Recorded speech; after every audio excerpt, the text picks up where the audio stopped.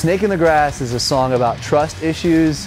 I feel like in a lot of cases I always give people the benefit of the doubt, and later down the line I always find out some sort of ulterior motive, or I feel like people are not necessarily as sincere as they are. I don't want to overgeneralize either, but now more than ever I choose to trust my instincts. So that's what that song is about. Visually, the music video, I mentioned Pantera this one other time, but yeah, we were influenced by Pantera for this video. We just really like the stripped down approach of like 5 minutes alone, I'm broken, and try to pay homage to one of our influences, just like we did with the Bad Vibes video on the previous record. You know, it is very reminiscent of, like, you know, old Biohazard videos, old Obituary videos. So we are still very much influenced and inspired by the old school bands that got us into this music in the first place. We don't really listen to deathcore, truthfully, we just play it, man.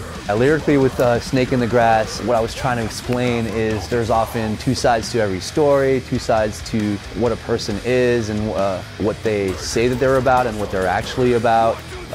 We try to be a bit more artistic with this video, so throughout the entire video there are two shots or two masters that are superimposed, one on a blue lighting and the other one on a red lighting. So red, reminiscent of hell, blue, reminiscent of heaven. You know, we're not a religious band by any means, but it was kind of a metaphor that we tried to use to illustrate the purgatory. And so, yeah, we just went with it, and the result is what you're about to see.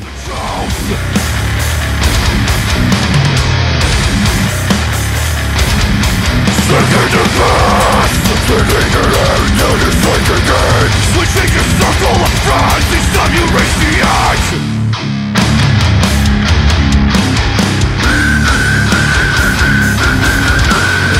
You had your chance to end things right. Learn the valuable lesson, I won't even put up a fight, no!